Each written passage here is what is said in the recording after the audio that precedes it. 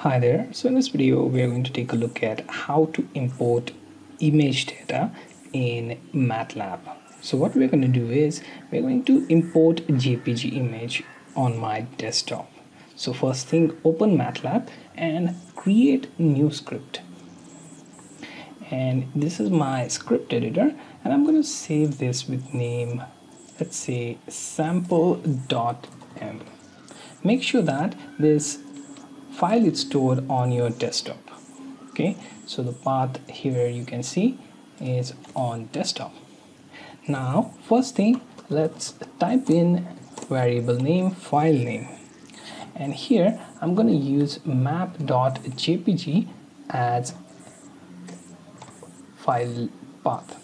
Okay, so the reason I'm not mentioning the entire path, let's say like C username, desktop, and then map.jpg, is because the sample.m file and map.jpg file both are on desktop, so we don't have to search through all directories for that.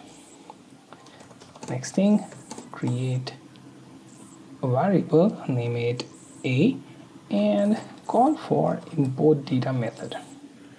It will take your file name path, and the next thing we are going to do is simply call our image function that takes our variable a. Now we are going to run the script, and this should show us this map.jpg on image viewer.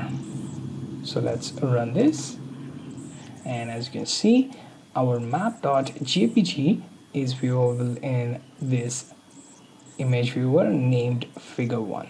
As you can see, it is slightly compressed resolution wise and tried to fit into this figure. Okay, and if you make it full screen, it will try to again stretch itself to match the screen. So this was a short example on how you can import image data in MATLAB. So all you have to do is simply point the path for your image, then use import data function to point to this file path, and then call for image function that can read this and show you that image in image viewer.